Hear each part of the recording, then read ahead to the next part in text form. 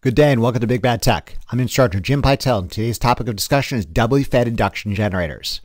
Our objective is to introduce doubly fed induction generators. We'll examine how a doubly fed induction generator can maintain synchronous speed while operating at different rotational speeds, manage reactive power requirements, and export real power for use. Alright kiddos, this is it. If there is any lecture worthy of running out the biggest stadium in the biggest city and projecting on the biggest movie screen, accompanied by a pyrotechnics show worthy of a White Snake concert, this is it. Doubly fed induction generators. DFIG. DFIG. The event of the year every aspiring technician wants to attend. If you reach this lecture with your sense of dignity still intact, you have indeed come a long, long way. In fact, since we're anticipating a sellout crowd tonight, the bouncer working the velvet ropes out front has been explicitly instructed to turn away boring and unattractive people and anyone that has yet to complete the induction generators, synchronous generators, and doubly fed induction motor lectures available at the Big Bad Tech channel. If this describes your sorry state, make haste to correct this oversight and return when you're so qualified because we are packed to capacity and the show is about to begin. In preparation for tonight's show, allow me to relate a tale of my childhood that, believe it or not, is a perfect warm-up for the main event. You kids these days live in a kinder, gentler era. Back when I grew up in the cultural dark ages of the 1980s, one of the ways 1980s parents expressed disdain for their children was to make us play ball sports, like baseball, football, golf ball, basketball, tennis ball, soccer ball, numatsli, or pelota maya, a ball game in which the winners are ritually sacrificed. Now, you might like ball sports, and that's fine, but I don't. I don't chase balls because I'm not a dog. Anyways, one summer, my parents signed me up for soccer ball camp without my consent. The summer camp was way worse than you can imagine, largely because the soccer ball coach was having an affair with the art teacher at the time. And rather than instructing us in any soccer ball skills, he just hung out with the art teacher all day and made us run laps around the athletic field. Despite directing a majority of his attention to his artistic pursuits, if you know what I mean, this guy was like a peregrine falcon when it came to detecting and exploiting any signs of weakness or exhaustion in youth. The only coaching I got that summer amounted to him yelling, "Jimmy, you run like a wimp. You better pick up the pace." After a couple of days of this, I was like, I got to learn how to run. So I went to the library, which is kind of like the 1980s version of the internet, and checked out a book about running, which explained all these well thought out training regimes you could do to become a better runner. I read that book from cover to cover that night, and when I finished, I said, forget that. There's got to be an easier way to survive this season. So that very night, I broke into the highway department across the school, stole a bulldozer, and excavated the entire athletic field, kind of like what Ultron did to Sokovia in Avengers Age of Ultron, if you know what I'm talking about, and I'm sure you do. Rather than smashing the field to earth like Ultron planned to do, I instead mounted the entire field on a 3-phase AC motor with a variable frequency drive, set the field back in place, and returned to my bed that night and acted like nothing happened. Next day, I walked out onto the athletic field and coach is like, "I want to see you wimps running around this field at 4 revolutions per minute." So I started walking nonchalantly around the track at 2 RPM. Coach was quick to encourage me with a well-timed shout, "Pick up the pace, Pytel." So rather than picking up the pace, I kept walking at 2 RPM and adjusted the variable speed potentiometer on the motor drive to start turning the entire athletic field, hurdles, high jumps, goals, end zone, bases, and all at 2 RPM in the same direction I was walking. As a result, to any outside observer, it seemed like I was going 2 + 2 or 4 RPM. Coach left me alone for the rest of the warm-up. A couple minutes later, Coach shouted, "Warm-up is over, ladies. Get going. I want to see you running at 6 RPM. So I broke into this half-assed 4 RPM jog. On top of the 2 RPM motor assist, this made it seem like I was going 4 + 2 or 6 RPM. After a couple minutes of this, I was like, this sucks, and dropped back to a 3 RPM trot. At the same time, I stepped up the rotational speed of the field to 3 RPM, all the while appearing to move at 3 + 3 or 6 RPM to the outside. This system worked really well for a couple weeks, and just when I thought I was going to make it out of that hellhole alive, things started going wrong. First, for some reason, the system got stuck at 2 revolutions per minute in one direction after a heavy rain. No matter what I did, I couldn't adjust the speed anymore. This wasn't bad, though, because I always had a 2 RPM boost, and this was just enough of a boost to keep me from dying that summer. That is, until the second glitch happened on the last lap of the last day of the last week of practice. There I was trotting along with a 2 RPM boost when the coach suddenly shouted, "All right, ladies, 8 revolutions per minute." Conspicuous pause. in the opposite direction. I was like, oh, this is gonna bad suck. And suck bad it did. To maintain the desired 8 revolutions per minute in one direction on a circuit that was revolving 2 RPM in the other necessitated me running at 10 revolutions per minute, something that I hadn't done in a long, long time. After an entire summer of me dogging it, I quickly gassed out, fell to the ground, to an outside observer, started going 2 RPM backwards. This is when Coach caught on to my little scheme. You'd think I would have got in trouble for this. You'd think you would have heard about this unbelievable story on the internet. But Coach and I came to an agreement that day whereby he didn't tell my parents and I didn't say anything about his affair with the art teacher. Until now. True story. Anyways, what were we talking about? Oh yeah, doubly fed induction generators. How in the hell does a doubly fed induction generator produce 3-phase AC with fixed output frequency despite a variable speed prime mover turning the rotor at different rotational speeds? Let me show you how. Viewers are no doubt familiar with traditional synchronous generation, whereby a DC source known as an exciter establishes a fixed electromagnet on a rotor, and then some external mechanical power source known as a prime mover, like moving wind, falling water, or expanding steam, turns the rotor inside a set of stator windings. The properties of the resultant output voltage generated out of the stator windings of a synchronous generators are related to the inputs in the following manner. The physical construction of the stator windings influences phase shift.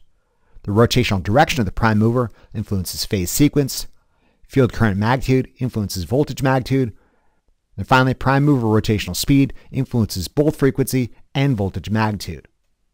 Additionally, we learned once synchronized to a larger grid, a synchronous generator can manage real power export by increasing torque and reactive power needs by adjusting field current. Synchronous generators are the workhorses of modern society and generate a vast proportion of electrical power. This being said, they're known to be large, expensive, and somewhat complicated. Additionally, since rotational speed directly influences output voltage and frequency, they're not exactly the best choice for variable speed applications. Wind power, I'm looking at you. Sure, if you are a hydropower facility with 537,000 acre-feet of water stacked up behind a dam, or a nuclear power plant with a lifetime of fuel at your disposal, it's super easy to divert a controllable amount of water or steam into a turbine such that it maintains rotational speed and thus frequency inside a very tight predictable range. Wind, not so much. Wind blows when it wants to, as fast or as slow as it wants to go in whatever direction it's blowing from, only to switch directions, speed up, or stop altogether the next second. Long story short, a wind-driven synchronous generator would be a dumb idea. Not to say that it hasn't been tried. One of the ways you could use a synchronous generator with a variable speed resource like wind would be to perform what's called full conversion, or an electrically excited or even a permanent magnet synchronous generator is essentially driven at whatever speed is driving it by the variable speed resource, so it produces wild 3-phase AC, meaning 3-phase AC without any regard for proper phase sequence, phase shift, voltage magnitude, or frequency. Resultant wild 3-phase AC is then converted entirely to DC using a power electronics device known as a rectifier. The DC output of the rectifier is then converted to tame and docile 3-phase AC with the correct magnitude, frequency, phase shift, and sequence suitable for export to the grid using another power electronics device known as an inverter. A synchronous generator with full conversion can work for variable speed resources, but as you might guess, it's expensive and complicated. Principally because the power electronics device is central to full conversion must be sized to accommodate the full output of the generator, meaning if any little part in this larger system doesn't work, the whole thing doesn't work. I'm not saying synchronous generation with full conversion doesn't work, but I am saying there are some complications. Ask me how I know. For this reason, other generation methods exist that might be better suited for variable speed resources. For example, consider plain old induction or asynchronous generation. It's not the sexiest nor the smartest type of generation, but it is cheap and allows for some variability in speed. Viewers recall an induction machine driven above its natural synchronous speed can act like a generator and exports real electrical power. A wind turbine generator making use of a simple induction-style generator could theoretically self-regulate rotational speed inside a given range by catching or spilling excess wind by pitching or turning the blades into or out of the wind, thereby keeping generator output inside a desired specification. This does allow for a degree of speed variability, but not much. Also, it needs to be mentioned, induction generators have a dirty habit necessitating the constant consumption of reactive power to create a rotating magnetic field central to the induction process. Viewers will recall a synchronous generator, in contrast, can operate at unity power factor by adjusting field current to under or over excite the rotor. We've essentially got two choices, each with desirable benefits and undesirable drawbacks. First, synchronous generators, which do allow for a fine degree of control over reactive power, but need to be driven at a fixed speed. And second, induction generators, which do allow a degree of speed variability, however necessitate the constant consumption of reactive power. Wouldn't it be great to have a third option that allows a degree of speed variability and control reactive power? It's at this point in the show, D-Fig busts through the stadium wall like the Kool-Aid Man, climbs to the top ropes, and does a backflip into the ring, accompanied by the Scorpion song Rock You Like a Hurricane. D-Fig is the ideal third option, the best of both worlds, one which offers both a degree of speed variability and control of reactive power. For this reason, a significant number of modern horizontal axis wind turbines make use of this style of a generator.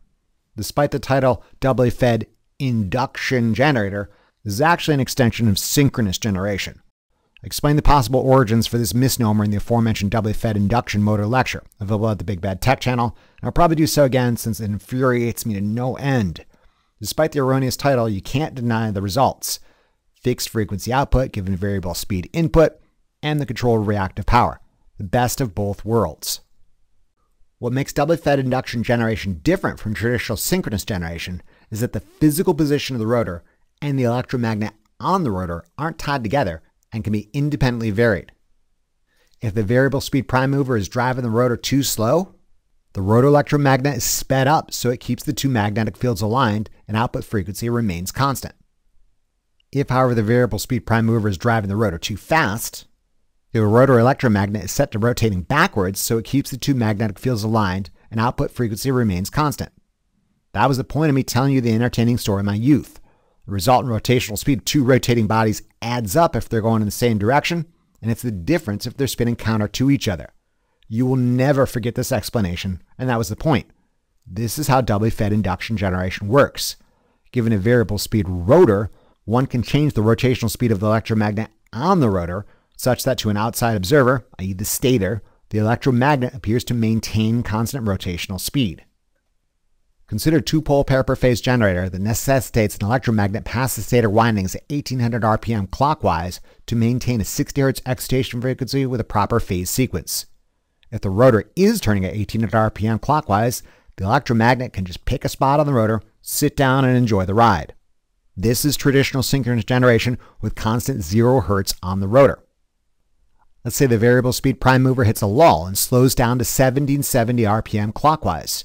To keep excitation frequency at the desired 60 Hz, the electromagnet starts running laps on the rotor at 30 RPMs clockwise. Result is an electromagnet that turns at 1770 plus 30 or the desired 1800 RPM. This is hyposynchronous or subsynchronous operation, i.e. generation below ordinarily synchronous speed, something a traditional synchronous generator is incapable of doing. In hyposynchronous mode, to keep the speed of the electromagnet constant, the electromagnet needs to revolve on the rotor in the same direction as the underspeed rotor. Let's say the variable speed prime mover absorbs a sudden gust and speeds up to 1860 RPM clockwise. To keep excitation frequency at the desired 60 Hz, the electromagnet starts running laps on the rotor in the opposite direction at 60 RPM counterclockwise or negative 60 RPM. The result is an electromagnet that turns at 1860 minus 60 or the desired 1800 RPM. This is called super or hypersynchronous operation, a generation above ordinary synchronous speed, again something a traditional synchronous generator is incapable of doing. In hypersynchronous mode, to keep the speed of the electromagnet constant, the electromagnet needs to revolve on the rotor in the opposite direction as the overspeed rotor. Long story short, as a variable speed prime mover drives the rotor at inconsistent speeds, the rotating magnetic field on the rotor is so adjusted such that the electromagnet passes the stator windings at a fixed constant speed, thus the resultant excitation frequency is maintained at that specified desired value. Additionally, while in operation, the field current to the rotor can be adjusted to under or overexcite the rotor, thus changing reactive power requirements. In summary, D-Fig is the best of both worlds: fixed frequency output at variable rotational speed input, and the ability to control reactive power requirements. Allow me to demonstrate.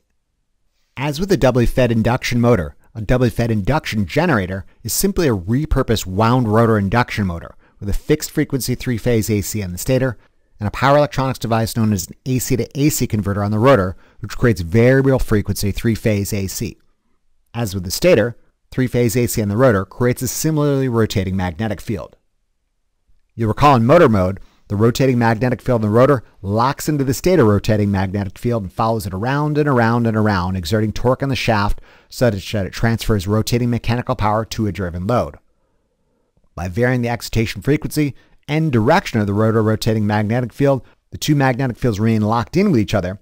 However, the rotor is free to turn at different rotational speeds. Generator mode is essentially a repeat of the same setup with one major difference. In generator mode, some outside mechanical force known as a prime mover grabs the shaft and spins it, forcing the rotor rotating magnetic field past the stator rotating magnetic field. As it does so, exporting real electrical power to the grid. Consider an idle doubly fed induction machine with two pole pairs per phase intended to operate at 60 Hz in neither motor nor generator mode. Some outside mechanical force spins up the rotor to 1800 RPM clockwise, at which point the stator field is energized by 60 Hz. Given the rotor is turning at 1800 RPM, a synchronous speed for a two-pole pair per phase stator, the rotor is then excited with 0 Hz DC. The stationary electromagnet on the rotor locks into the rotating magnetic field in the stator, and the device starts to turn synchronously. This is a perfect setup to enter generator mode. In generator mode, some outside mechanical force, in a lab setting I'll be using a drive dynamometer, starts exerting 1.5 Newton meters torque in the clockwise direction. Given this device is synchronized with the 60 Hz grid, it can't go faster than the grid, so it remains at that same rotational speed, however starts exporting real electrical power to the grid on the order of 266 watts, where the negative sign means it's going away from the generator and into the grid. Field current is adjusted such that the generator neither absorbs nor supplies reactive power.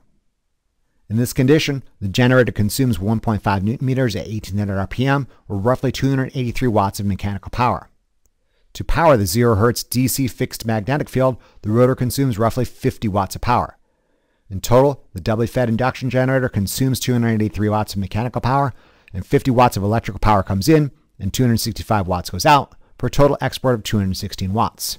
This amounts to an efficiency of roughly 76.3%. This operating point is essentially equivalent to traditional synchronous generation, a fixed DC on the rotor, and the rotor being turned exactly at synchronous speed. If we stepped up or down field current, we could under or overexcite the rotor such that it supplies or absorbs reactive power, but let's just keep this in the balanced 0 var state. If we had a constant speed prime mover, we could operate like this all day. Problem is we don't. Sometimes the resource driving the prime mover likes to speed up, slow down, or take the day off entirely. Case in point, let's say there's a lull and rotor speed drops down to 1710 RPM. This is a deal breaker in traditional synchronous generators, which must be kept at a constant speed, but for defig, this is well inside its capabilities because the rotor electromagnet and the rotor physical position aren't tied together as with a traditional synchronous generator. Given the rotor dropped to 1710 RPM to maintain synchronous operation at sub-synchronous speeds, the rotor electromagnet needs to start rotating at 90 RPM in the same direction, such that the electromagnet appears to move at 1710 plus 90 or the desired 1800 RPM.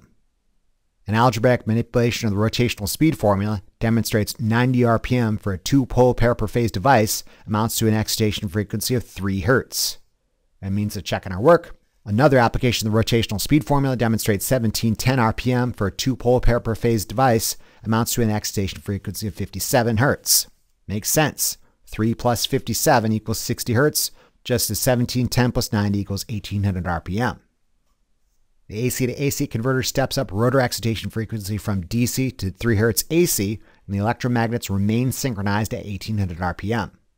In addition to increasing excitation frequency, I should note the AC to AC converter on the rotor also steps up voltage magnitude in the same proportion, primarily because the inductive impedance of the rotor is a frequency-dependent phenomenon. If we fail to increase voltage as we raise the excitation frequency, we would eventually see field current progressively decrease and an eventual underexcitation of the rotor. With increased voltage magnitude at increased excitation frequencies, field current remains inside a desired range since the generator neither supplies nor absorbs reactive power. Doubly fed induction motor lecture, available at the Big Bad Tech channel, explored the consequences of this in some detail. This demonstration will continue to make use of a linear volts per hertz profile so field current remains inside an ideal range and reactive power needs remain balanced. In this hyposynchronous condition, the prime mover still exerts 1.5 Newton meters at a reduced speed of 1700 RPM. so the generator consumes reduced mechanical power input of roughly 270 watts. To power the 3 Hz rotating magnetic field, the rotor consumes an increased amount of roughly 65 watts of electrical power. This operating point still continues to export roughly 264 watts of real electrical power from the stator, where again the negative sign implies real electrical power is leaving the generator and entering the grid. In total, the doubly fed induction generator consumes 270 watts of mechanical power, and 65 watts of real electrical power came in, and 264 watts came out, for a total export of roughly 199 watts. This amounts to an efficiency of roughly 73.7%. Let's say the prime mover slows down yet again, this time to 1620 RPM. To maintain synchronous operation at the subsynchronous speed, the rotor electromagnet needs to start rotating 180 RPM in the same direction, such that the electromagnet remains the desired 1800 RPM. An algebraic manipulation of the rotational speed formula demonstrates 180 RPM for a 2-pole pair per phase device amounts to an increased excitation frequency of 6 Hz. The AC to AC converter steps up excitation frequency to 6 Hz, and the electromagnets remain synchronized at 1800 RPM. Importantly, given the inductive impedance of the rotor is a frequency-dependent phenomenon, voltage is also increased in the same proportion as excitation frequency, so field current remains inside a desired range since the generator neither absorbs nor supplies reactive power. In this hyposynchronous condition, the prime mover still exerts 1.5 Newton meters at a reduced speed of 1620 RPM, so the generator consumes a reduced mechanical power input of roughly 254 watts. To power the 6 Hz rotating magnetic field, the rotor consumes an increased amount of roughly 79 watts of power. At this operating point, the stator continues to export roughly 266 watts of real power, where again the negative sign implies real electrical power is leaving the stator and entering the grid. In total, the doubly fed induction generator consumes 254 watts of mechanical power, and 79 watts of real electrical power came in, and 264 watts came out, for a total export of roughly 188 watts. This amounts to an efficiency of roughly 73%. After a couple of rounds of this, you should get an idea of what's happening in hyposynchronous mode, i.e. below synchronous speed. If you were to draw a graph of electrical and mechanical properties as a function of rotational speed, it would look something like this. Electrical power exported by the stator remains relatively constant at around 265 watts. Note it's in negative territory, which implies it's exporting rather than consuming electrical power. Given constant torque, mechanical power consumed by the generator decreases at reduced rotational speeds. In order to keep the electromagnet synchronized, electrical power consumed by the rotor goes up at reduced rotational speeds. As a result, efficiency at reduced rotational speeds decreases. Long story short, you don't really want to run a doubly fed induction generator in hypersynchronous mode because of decreased efficiency. This being said, you still can run it at less than synchronous speeds. A traditional synchronous generator has one operating point and one operating point only, right here at synchronous speed, and you cannot run it anywhere else at all. That's the point of defig. Sure, it takes some effort and you operate at reduced efficiency, but you can keep the electromagnet synchronized at less than synchronous speed. But wait, there's more. One can also run a defig in hypersynchronous mode, i.e. at speeds above ordinary synchronous speed. Before we jump into a practical demonstration of hypersynchronous operation, take a look at the almost linear nature of these plots of rotor and stator and mechanical power below ordinarily synchronous speed. Can you draw some conclusions about what's going to happen above synchronous speed? Of particular interest is rotor electrical power. If we extend the linear slopes of these plots, the rotor electrical power plot will run straight into the x-axis and deep into negative territory. What in the hell is negative electrical power? Negative electrical power means we're exporting real power. How will this affect efficiency? Place your bets on what you think is in store, and we'll see if this is the case. Let's say the prime mover starts going to work big time and speeds up rotational speed to 1920 RPM. To maintain synchronous operation at this hypersynchronous speed, the rotor electromagnet needs to start rotating at 120 RPM backwards or counterclockwise or negative 120 RPM such that the electromagnet remains the desired 1800 RPM. An algebraic manipulation of the rotational speed formula demonstrates 120 RPM for a 2-pole pair per phase device amounts to an excitation frequency of 4 Hz. Since it needs to go counterclockwise, let's call this negative 4 Hz. The AC to AC converter changes excitation frequency to negative 4 Hz, and the rotor and stator electromagnets remain synchronized at 1800 RPM. Importantly, voltage is also proportionally increased, so field current remains inside a desired range, such that the generator neither supplies nor absorbs reactive power. In this hypersynchronous condition, the prime mover still exerts 1.5 newton meters at an increased rotational speed of 1920 RPM, so the generator consumes increased mechanical power input of roughly 302 watts. To power the negative 4 Hz rotating magnetic field, the rotor consumes a decreased amount of roughly 36 watts of power. This operating point still exports roughly 266 watts of real electrical power, where again the negative sign implies real electrical power is leaving the stator and entering the grid. In total, the doubly fed induction generator consumes 302 watts of mechanical power, and 36 watts of real electrical power came into the rotor, and 264 watts came out of the stator, for a total export of roughly 228 watts. This amounts to an efficiency of roughly 75.5%. That's just the beginning. The prime mover again ramps up rotational speed, this time to 2040 RPM.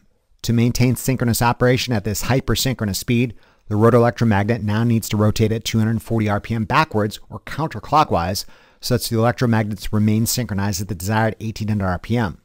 An algebraic manipulation of the rotational speed formula demonstrates 240 RPM for a two-pole pair per phase device amounts to an excitation frequency of 8 Hz. Since it needs to go counterclockwise, let's call this negative 8 Hz. The AC to AC converter changes excitation frequency to negative 8 Hz, and the rotor and stator electromagnets remain synchronized at 1800 RPM. Importantly, voltage is also proportionally increased, so field current remains inside a desired range, so that the generator neither supplies nor absorbs reactive power. In this hypersynchronous condition, the prime mover still exerts 1.5 newton meters at an increased rotational speed of 2040 RPM, so the generator consumes an increased amount of mechanical power of roughly 320 watts. Powering the negative 8 Hz rotating magnetic field necessitates the rotor consumes a decreased amount of roughly 17 watts of real electrical power. The stator continues to export roughly 268 watts of real electrical power, where again the negative sign implies real electrical power is leaving the generator and entering the grid. In total, the doubly fed induction generator consumes 320 watts of mechanical power, and 17 watts of real electrical power came into the rotor, and 260 watts came out of the stator, for a total export of roughly 250 watts. This amounts to an efficiency of roughly 78.4%. If we revisit our earlier graphs of electrical and mechanical properties as a function of rotational speed extended into hypersynchronous mode, you shouldn't be surprised. Electrical power exported by the stator remains relatively constant. After all, the stator is blissfully unaware that anything has changed, and it still sees an electromagnet pass it at regular 1800 RPM despite elevated rotor speed. Given constant torque, mechanical power consumed by the generator increases at increased rotational speeds. Electrical power consumed by the rotor continues to go down at increased rotational speeds. We're not in negative territory yet, but it does seem like the job of keeping the two electromagnets aligned does get easier and easier at increased rotational speeds. As a result, efficiency increases at increased rotational speeds. Long story short, this is where you want to run a doubly fed induction generator. Not only is the hypersynchronous range unavailable to traditional synchronous generators, which have one operating point and one operating point only, it's also more efficient than traditional operation. This is like a double bonus round. But wait, that's not all. If the prime mover is capable of exerting enough mechanical power to further accelerate the rotor, one of two things is going to happen. One, nothing. Yeah, kind of a buzzkill, but sometimes nothing cool happens. Or two, something super cool happens. The electrical power consumed in the rotor will eventually go negative, and we can start extracting power from both the rotor and the stator. This is where we enter the triple secret bonus round. Allow me to differentiate between these two paths. Without taking the AC to AC converter entirely apart and taking those parts into smaller and smaller parts, which might necessitate a 22-week-long discussion of the semiconductor devices and circuits power electronics, one can simplify the AC to AC converter as an AC to DC converter, a rectifier, hooked back-to-back with a DC to AC converter, an inverter. Up to this point, we'd be using the AC to AC converter in one direction only, where it accepts incoming three-phase AC with a fixed voltage magnitude and frequency from the source, rectifies it all to DC, then inverts this DC to three-phase AC with user-adjustable magnitude and frequency, and then sends it to the rotor. If we use a traditional unidirectional AC to AC converter intended for one-way operation, source to rotor only, this essentially kills the possibility of exporting power from the rotor to the source because it's not designed to operate backwards.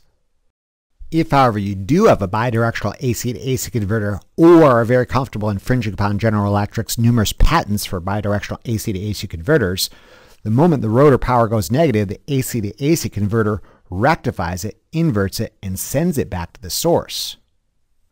Compare and contrast a doubly fed induction generator with a bidirectional AC to AC converter on the rotor only with our earlier diagram of a traditional electrically excited or even a permanent magnet synchronous generator with full conversion. For obvious reasons, doubly fed induction generator with a bidirectional AC to AC converter on the rotor is sometimes referred to as partial conversion. While both systems do allow for electrical power generation at different rotational speeds, defig with partial conversion is substantially cheaper than synchronous generation with full conversion because those power electronics on the rotor don't need to be sized to handle all the power transfer all the time. Assuming we have this bidirectional capacity, we might extend the plots of electrical and mechanical properties of the function of rotational speed as follows. As rotational speed continues to decrease, electrical power exported by the stator should remain relatively constant. Given constant torque, mechanical power consumed by the generator continues to increase at increased rotational speeds. Of interest, electrical power consumed by the rotor eventually crosses zero and goes negative, implying the rotor also exports real power. Total power exported by the doubly fed induction generator is additive, given the rotor and stator have the same polarity. Here's a couple sample data points where I've extrapolated the rotor data as if I was using a bidirectional AC to AC converter. At 2160 RPM, the AC to AC converter supplies negative 12 Hz to the rotor such that it revolves at 360 RPM counterclockwise and the electromagnets remain synchronized at 1800 RPM. Mechanical power input increases to roughly 339 watts. The stator continues to export roughly 269 watts, only this time the rotor also exports 5 watts. 339 watts of mechanical power went in, and 269 plus 5, or 274 watts of real electrical power came out. This yields an efficiency of roughly 80.8%. At 2280 RPM, the AC to AC converter supplies negative 16 Hz to the rotor, such that it revolves at 480 RPM counterclockwise, and the electromagnets remain synchronized at 1800 RPM. Mechanical power input increases to roughly 358 watts. The stator continues to export roughly 266 watts, and the rotor exports an increased amount of 24 watts. 358 watts of mechanical power went in, and 266 plus 24, or 290 watts went out. It yields an increased efficiency of roughly 81%. Long story short, given we're exporting power from both the rotor and the stator at higher and higher hypersynchronous speeds, efficiency continues to increase. This is where you want to run a doubly fed induction generator. Not only is it expanding the range of traditional synchronous generation above synchronous speed, it's also more efficient. Now, before you get too excited, realize you can't expect efficiency to keep climbing forever, and this does have its limits. Lastly, I wanted to share with you a quick visual that may assist you if the graphs aren't doing its tricks. One of the lab manuals I use has the students draw arrows illustrating power flow for synchronous, hyposynchronous, and hypersynchronous operation. It might seem hokey, but I found this actually helps certain students really visualize what's happening. In the synchronous condition, a certain amount of mechanical power is consumed by the generator. Establishing the fixed DC field in the rotor necessitates the consumption of a certain amount of real electrical power. In this synchronous state, the stator exports an amount of real power. As a result, the total quantity of real electrical power is exported for use. In hyposynchronous conditions, the rotor still exerts the same torque but at a reduced rotational speed. As a result, mechanical power input decreases. Establishing a rotating magnetic field in the rotor to make up the difference necessitates the consumption of more real electrical power. In this hyposynchronous state, the stator exports roughly the same amount of real electrical power. As a result, a reduced total quantity of real electrical power is exported for use. In hypersynchronous conditions, the rotor is still exerting the same torque, but at an increased rotational speed. As a result, mechanical power input increases. Establishing a rotating magnetic field in the rotor necessitates the consumption of less real electrical power. In this hypersynchronous state, the stator exports roughly the same amount of real power. As a result, an increased total quantity of real electrical power is exported for use. Above a certain hypersynchronous speed, and with the bidirectional AC to AC converter, mechanical power continues to decrease, and the rotor eventually starts exporting real power. As a result, an increased total quantity of real electrical power is exported for use. Lastly, despite the simplified explanation of defig featured in this lecture, don't for a moment think defig is easy.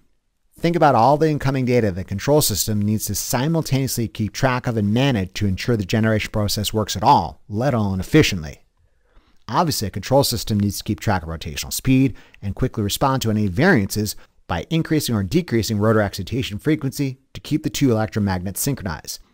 As if this wasn't challenging enough, changes in excitation frequency also necessitate simultaneous changes in voltage because of changing inductive impedance, so field current remains inside a desired range, such that instantaneous reactive power requirements can be met. Add to these electrical complexities the management of mechanical actuators that control blade pitch used to regulate mechanical power input. Add to the electrical and mechanical complexities manufacturer-specific management schemes like vector control, direct torque control, and low-voltage ride-through.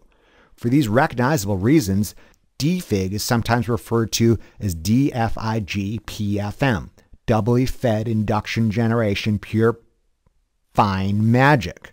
This being said, despite the complexities of real-time management, DFIG ultimately is synchronous generation, only it occurs at variable speeds, principally because the rotor's physical position and the electromagnet are not tied together.